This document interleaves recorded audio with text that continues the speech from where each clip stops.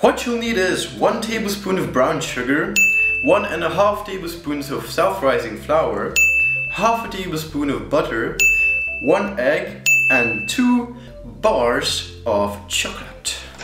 Or 2 slices, this one's. First of all, take a mug and add a half tablespoon of butter into it. Then take your chocolate and break it a little and add it in as well.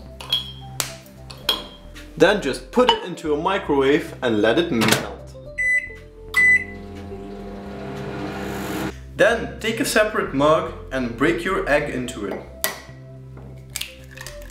And whisk it. Add 1 tablespoon of brown sugar and whisk it again. Add the flour and whisk it. Finally, take the butter and the chocolate and add it to the mixture. And whisk it once more.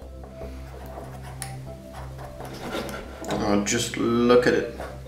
It looks amazing. Put it in a microwave for about, I'd say, 3 minutes 50 on the medium setting, and it should be done.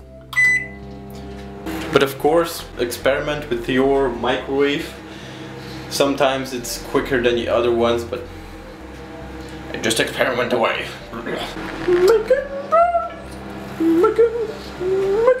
When I said brownie, I actually meant chocolate cake, but oh, it's already rising. Ah, crap. Oh no, it's going back down again. That's okay, no worries. Oh, it's rising again. Jesus Christ! Alright.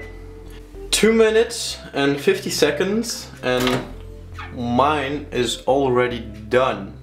So, like I said before, make sure to experiment with your microwave. And there you go, your very own easy chocolate cake. Look at it, it's very nice. Oh my god.